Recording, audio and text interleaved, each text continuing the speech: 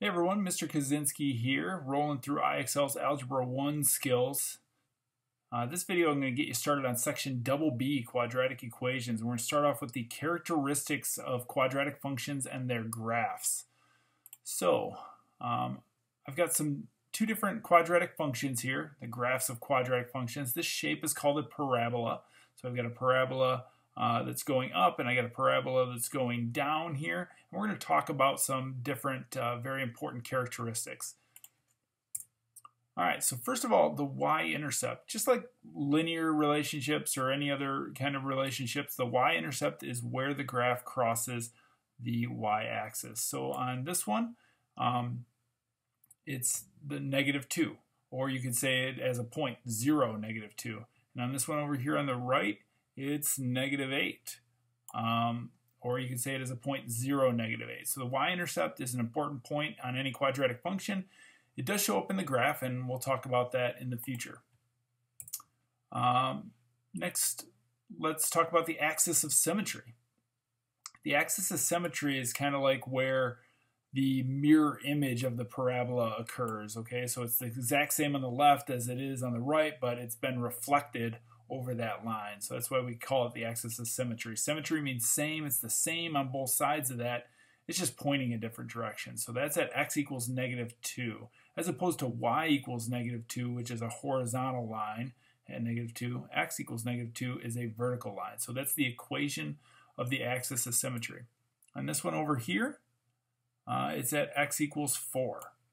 Notice on the one on the left, it's where the graph stops getting smaller and starts getting bigger. On the one on the right, it's where the parabola stops getting bigger and starts getting smaller. That's where the axis of symmetry occurs.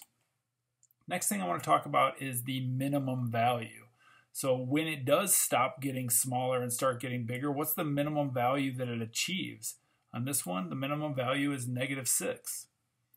This one doesn't have a minimum value over on the right. It has a maximum value. So where it stops getting bigger and then starts getting smaller. It reaches -8 or +8, but never gets any bigger than that. That's its maximum value. Now the intersection of that red line and that orange line, they meet at a very important point, which is the vertex. Okay, so the vertex on this one is at -2, -6. Notice that the x value is the same as the value in the axis of symmetry, and the y value is the same as the minimum value, -6.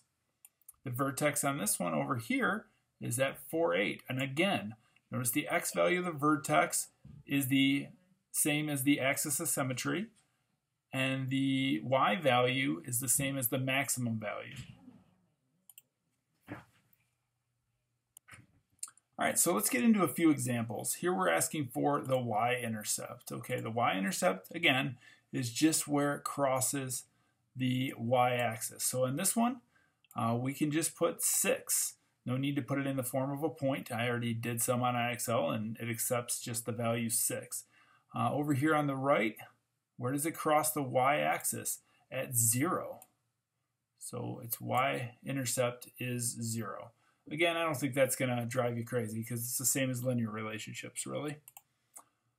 Next, trying to identify the coordinates of the vertex. Very important point to locate on any parabola.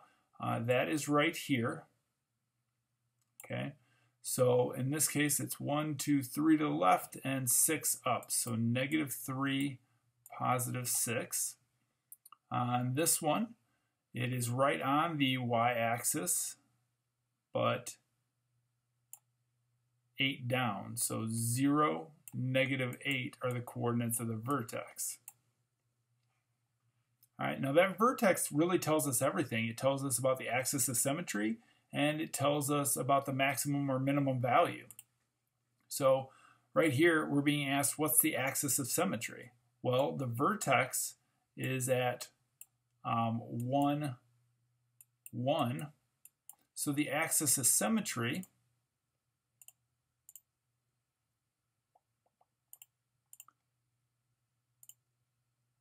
is going to be at x equals -1, right there. So we actually have to write an equation, though. It does say what is the equation of the axis of symmetry. So the equation is x equals 1. All right, on this one, what's the equation of the axis of symmetry? Well, let's find the vertex first. The vertex is right there. It's at -2, -1.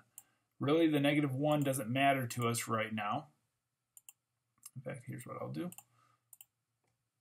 Copy this.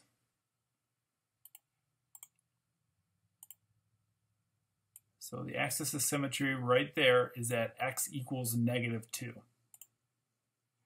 So that -2 is important. X equals -2 is the equation of the axis of symmetry. So it's the vertical line that runs through the vertex. All right, last thing, what about the maximum and minimum values? Again, I think it's important to identify the vertex. Here the vertex is at 0, 2. All right, so the maximum value is 2. And the one on the left, our vertex is at -2, -6, and they're asking the minimum value. Well, the minimum value is at -6. All right, so that's I think enough that's going to get you through. You can get, I'm going to watch you get a SMART score of 100 on this IXL skill, and that's going to help you start to see relationships as we look at graphs closer and equations of quadratic equations down the line. Good luck.